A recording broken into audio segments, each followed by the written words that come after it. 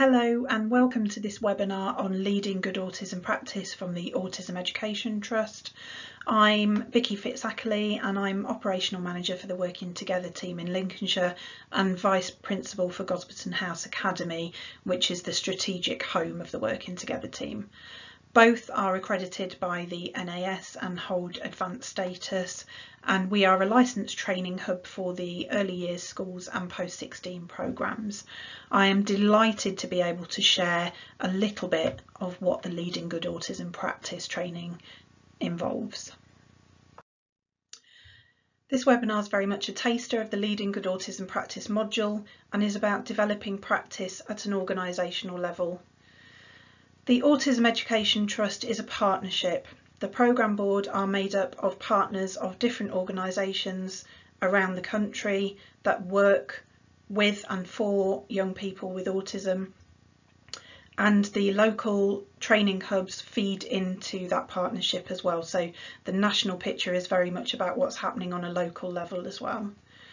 The Autism Education Trust have a vision, and that vision is for children and young people to receive an education that supports them fulfilling their potential as adults and makes them active participants in our society, and that the adults around them are supported and empowered with the information they need in order to help those young people achieve those goals. There are 3 programmes within the AET, and within each programme for early years schools and post-16 there are the training modules and then downloadable resources which link into those modules. The AET website also has information for parents, things like questions to ask when you're looking for a new setting. There's also some information on there for local authorities as well, and a case study of how a local authority have employed the AET training and materials to support the development of autism provision within their authority. Within the schools programme there is a training module on making sense of autism. This is a real basic level of awareness that you can share with all staff. So it might be your teaching staff and learning support assistants, but you could also involve your admin staff, your site staff, your lunchtime staff as well. That training is 90 minutes, often delivered after school, but lots of the training hubs are flexible within how that can be presented so that it will cater for your needs. There's a full day on Good Autism Practice, which is aimed at people working directly supporting young people with autism. And that's very much more strategy based, looking at how we can adapt things in real time within our classrooms to support our youngsters. There's then an extension of that module as well. The Leading Good Autism Practice we're talking about today, and the full module is a full day or 6 hours, but can be delivered flexibly, so it might be delivered as 4 90-minute sessions or 2 lots of 3. There's a complex needs and participation module, which is for our more complex youngsters, perhaps looking at social, emotional, mental health, or at participation within the learning environment. And there's a module on the progression framework as well. So if you have looked at the progression framework and you're really keen to get going with that and use it, but you're not quite sure how to do that, then the training will offer you the support with that and take you through it. This is an example of a slide from the autism standards. So these are on the Autism Education Trust website and are free to download, and these are looking at a setting and organisational level. The tool is designed as a self-audit and a developmental tool, so you wouldn't expect to have enhanced in every single area, but the idea is that you use it to work out where your practice is as a setting at the moment and what your next steps would be. Within each standard there are linked resources, so if you feel you want to develop that area further, you can have a look at those resources and see what can support you with that. They're also linked over to the competencies and the SEND code of practice as well. Within the Leading Good Autism Practice module, these are used and there is time allocated to review where you are as a setting so that you can develop an action plan to go away with. The competencies work in a similar way to the standards, so again they're a free download from the website, but these are designed for individual professionals within settings. So this is looking at personal practice. Again, it's a self-audit and a developmental tool, so you look at where you are now and where you're going next. There are lots of links to resources there to help you. It also links to teachers' standards and across to the autism standards document. This might be really useful to feed into planning for continuous professional development or feeding into appraisal, and the resources there are really useful. So there are things like examples of social stories that might help if somebody's not yet confident with using that as a tool. The Autism Progression Framework also sits on the website, and there are a wealth of materials that you can download with that to support you in your setting. This has been designed as an assessment tool for individual children and young people. So this is picking up on the areas that we won't capture through national curriculum. So looking at the areas that are specific to their autism, or maybe they haven't got a diagnosis of autism, but they have a social communication need. And this is a way of looking at which skills they already have and what are their next steps. It downloads as an Excel spreadsheet so that you can use it as an assessment, but it also comes as a PDF, which you might just like to have as a reference tool for when you're setting outcomes, putting onto an individual plan, or if you're writing towards an education healthcare plan.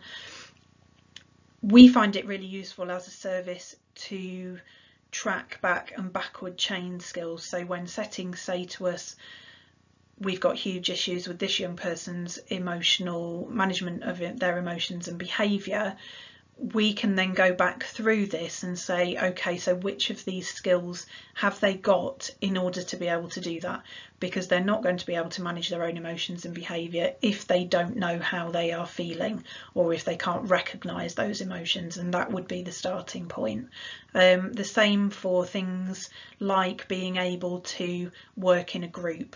Actually, what skills have they got to be able to work in a group, and what skills do they need first so they can be successful at that? This is a really useful tool. As leaders, you are the agents of change, so it falls to you and to us in educational settings to ensure that we are giving our youngsters the opportunity for fulfilling lives. And here are some of the reasons. So the SEND Code of Practice tells us settings need to employ their best endeavours to support young people with special educational needs. We had the Green Paper on Support and Aspiration, which then fed into the Children and Families Act 2014. The employment rates for learning disabilities are only 6.6% for paid employment, and for young people with autism are 15% in paid employment, and that is not good enough. Lots of autistic people are really passionate about the areas they'd like to follow and would really love to be paid for the work that they're doing so that they can have the fulfilling lives that lots of us have the opportunity for. Exclusion rates are high for children and young people on the autism spectrum. Research shows that 4 in 10 children with autism have been excluded informally, which then means it's an illegal exclusion during their time at school. 20% of children with autism have been formally excluded in the past 12 months. And over half of parents of children with autism say they've had to keep their child out of school for fear that the school isn't able to provide appropriate support. Schools will often cite behaviour or lack of resources as a reason for exclusions, and illegal exclusions involve parents being asked to collect their children or keep them at home because schools don't feel they've got the resources to do that. Are these really our best endeavours to support these young people? Our role is to give these children and young people the best opportunities for a fulfilling life, and to do that we need to teach the skills that they need to achieve their potential. The case for change is clear. The social model of disability tells us that it's the environment that disables a person. Your setting can make the difference between success and failed potential for a pupil on the autism spectrum. So how can you ensure that your setting enables a child or young person not just to cope with their time at school and to learn, but actually to thrive? Outstanding practice needs outstanding leadership. This is about raising the importance of our work at an operational and strategic level within a setting, raising the profile of autism within that strategic level, building it into the culture and the ethos of your school or academy. How do you create that vision for a better autistic environment? How do you get the buy-in from your staff to align with that vision? Are there some quick wins that you can share through staff meetings that mean someone can go and apply that in their classroom and experience success really quickly? Or do some things need more time, more resources in order to be able to do that? How do you share the good practice that already exists within your setting? Because there will be some, if not lots, going on already. Do your policies allow for an individualised approach when flexibility is needed around difference? How do you ensure the perception of others is aligned with the buy-in for your vision? And how do we build capacity within your setting so that good autism practice isn't reliant on one or two people with lots of experience or lots of motivation, and that if they're not in school, that good practice carries on regardless? I really like this image in relation to inclusion. I think it makes it really clear that there is a difference between equality and equity. Inclusion is not about everybody being treated the same. It's about everybody having the same access, but how that access happens may need to be different. We're thinking about access to academic learning, we're thinking about access to the environment, we're thinking about access to a social and hidden curriculum alongside an academic one, and we're thinking about our youngsters' emotional learning and development as well. So how can we ensure that everybody in our setting has equal access to that learning? These are the principles that underpin the training. So we are focusing on difference, not deficit. We're not thinking about something being missing from our young people or something being added on. We are looking at difference, a difference in the way they process information, a difference in the way that they process and understand the world around them. We need to have high aspirations. We can't set a ceiling for these youngsters because of that difference. We want them to fulfil their potential. And we need to secure meaningful learning goals to the individual to build skills for life. And we need to focus on the goal and not the journey to get to that goal. So our youngsters will maybe on the same learning objective as everybody else in their classroom, but they may need to get there in a different way, in a way that is appropriate for them. Morwood says that to move a school towards being autism friendly, it needs to be saturated in autism understanding and awareness, that it needs to be a whole school rolling response, and that developing the understanding of everyone involved is key, and that isn't easy. Everyone can have a positive impact, but the nature of their contribution will vary. We need to think about all the staff across our sites, our teaching and learning support assistants, but also our office staff, our lunchtime staff, our staff that are supporting the site, possibly pastoral leads and other mentors that you have within your setting. Everybody needs to have an understanding so that they can help adjust their interactions and adapt their practice for children and young people and families. And it can't just be a one-off. It can't be, well, we did some autism training 2 years ago and that was it. It's got to be constantly under reflection and revisiting so that we can work out what went well and what do we still need to work on. We don't always get it right. Those of us that have been working with autistic young people for years don't always get it right. It is about constantly reflecting back and working out for that individual, what could I have done differently? When we talk about autism, we talk about 4 key areas of difference. This is a really useful way to build an individual profile for a youngster in order to work out how we support them going forward. So we look at a difference in social understanding. It might be a difference in the way they understand social behaviour, how they understand the feelings of others, and why people behave the way they do in friendships and relationships, and knowing the difference between those types of relationships. Lots of social understanding is hidden curriculum, so we need to be prepared to teach it. A difference in the way they process information and their interests.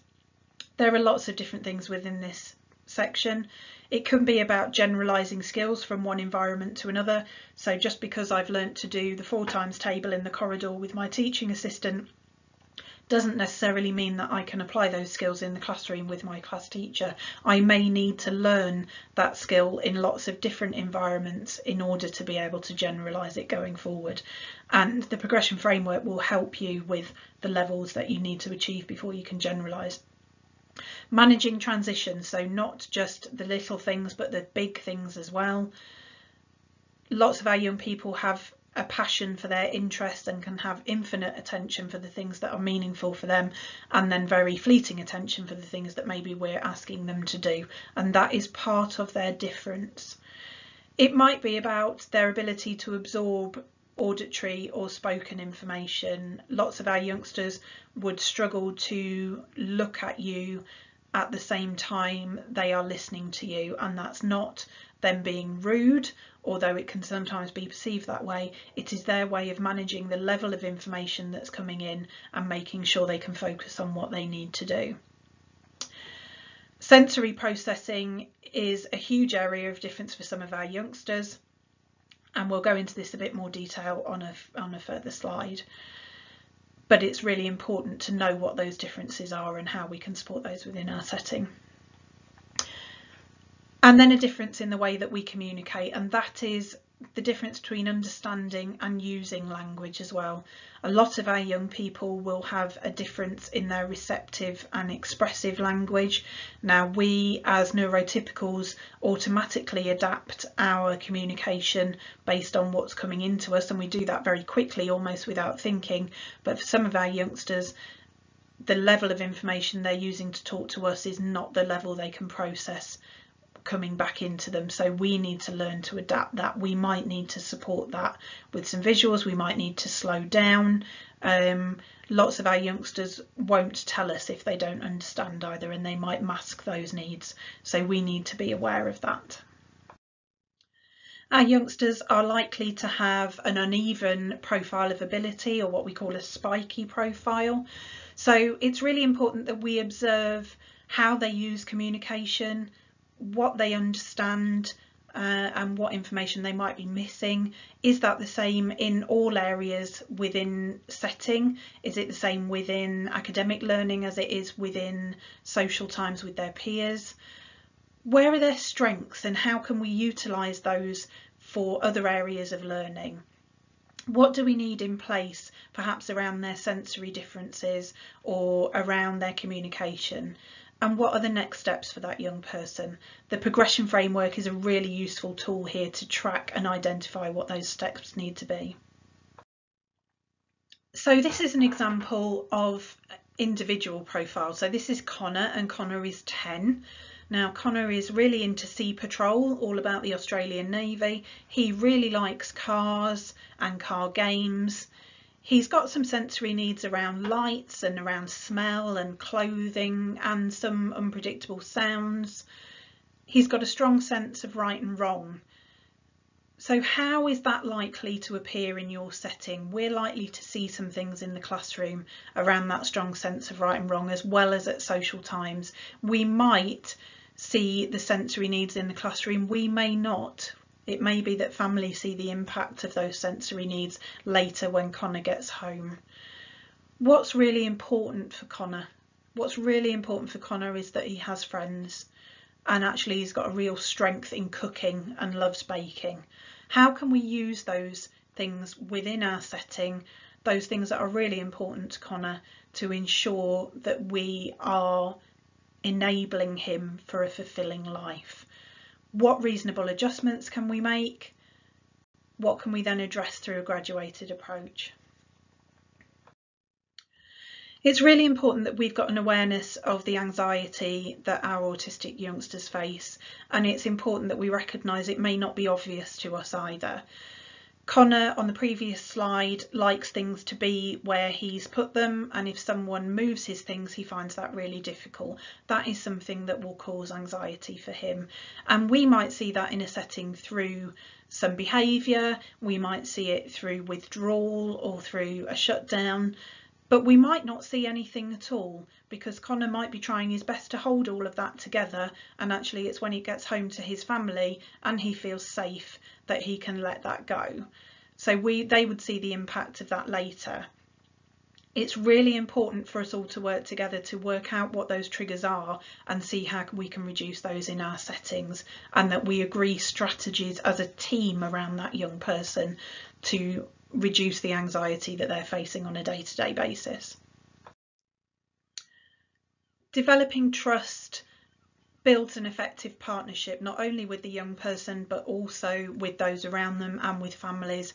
Trust reduces anxiety for our young people. It builds their capacity to be able to share their feelings within the setting, to be able to work through any issues that are concerning them, to be able to begin to problem solve those issues.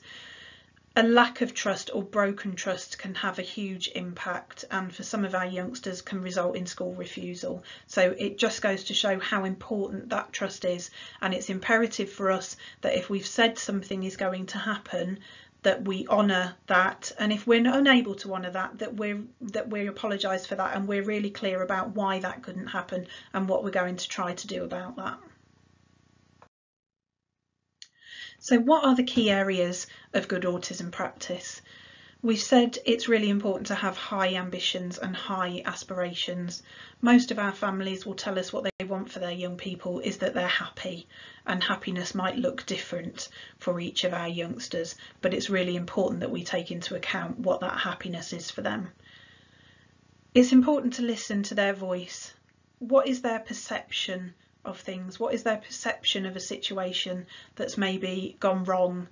It will always be valid, though it may be very different from ours, so we need to work out how we can work through that perception to find a way forward. It's important to build positive relationships, so between pupils and staff, but also between pupils and their peers. Having peer awareness of autism within their social circle can help develop an understanding of why certain things are different for those young people, why they perceive things in a different way. Perhaps you can have a buddy system or a social group around those differences, and maybe they need something different at unstructured times that caters for what they want to do socially at break time and lunchtime, remembering that that is downtime for our young people. So how can they use that in a way that is positive for them? It's important that we have trained and motivated practitioners, people who want to do the job, people who are always looking to understand more and to do better.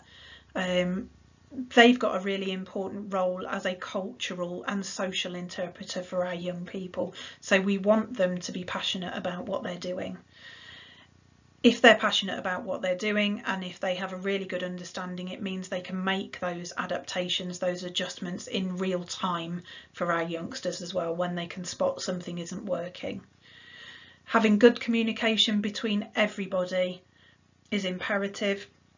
It might be that the young person needs some additional support in order for their communication. Maybe they need some visuals, maybe they need additional processing time, but we need to be communicating well with the people that are around them as well and sharing information, what's working well as the things that we're trying to develop.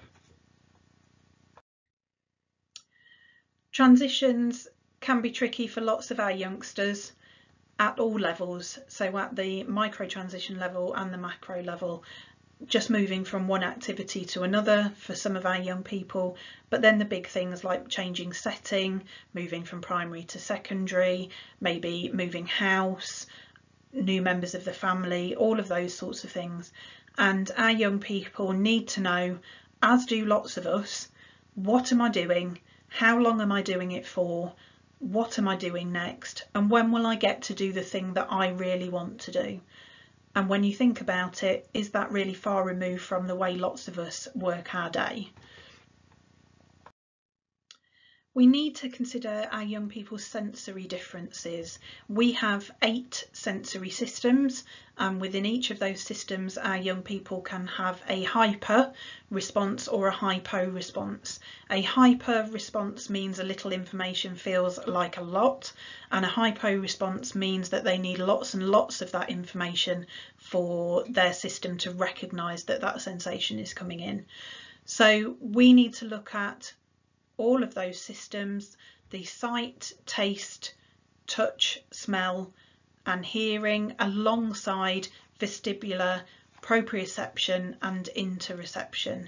So vestibular is all to do with balance and orientation, proprioception is all to do with our body awareness, our awareness of our muscles and our joints, and the awareness of the space around us, and then our interoception is all to do with what's happening inside our bodies and the messages that those send to our brain. So knowing when we are hungry or when we are thirsty, or when we need the toilet, or when we're too hot or too cold, or when we're in pain. Those are our interoceptive senses. So it's really important that we build up a picture of what these differences are like for our young people. Some will be affected in all of those areas, and some might just have more concentrated differences within some of those. We need to look at their individual profile, but then we also need to look at the environment. So it's worth profiling both. It's worth doing a profile of the individual and then doing a sensory audit of your setting as well, and think about, are there areas that we can adjust or adapt? Can we think about the lighting? Is there sunlight coming through that window, which if that young person sits there is really distracting from their learning? Is there a smell coming from the lunch hall that maybe interrupts the learning for that young person? Is the fire alarm going off unpredictably an issue for that young person, and if so, how can we support them with that? You can also get the young people to plan a journey through school and look at where are the hot spots. So when they're coming into school in the morning and they're walking through the corridors on the way to their classroom, and then as they move around throughout the day, plotting that journey and where the bits are that are more difficult in that day, and that helps us look at where the adjustments need to be made. Our best endeavours for inclusion are about shaping the provision around the pupil, not making them fit what we have in place for everybody else. Good practice for autism is good practice for all young people. So if we need to make a change to what we're doing, it's likely to benefit everybody. In the full Leading Good Autism Practice training, you would spend a period of time at the end of each section looking at the autism standards and reflecting on your setting. So the opportunity to think about what strengths do you already have, thinking about those 4 key areas of difference, thinking about the level of anxiety that some of our young people experience.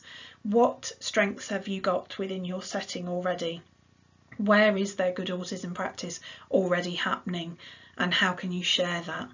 And what areas do you feel need developing? Maybe you feel you need to do a sensory audit of the environment, or maybe actually it's about spreading awareness through the setting and sharing the good practice that's happening first. Leaders who have completed the Leading Good Autism Practice training with us tell us that these are the things that they got from it. So being able to discuss the needs with the other professionals in the training and the outreach team there meant they felt empowered to go back and confidently explain how changes could be simple but make a huge impact within their setting.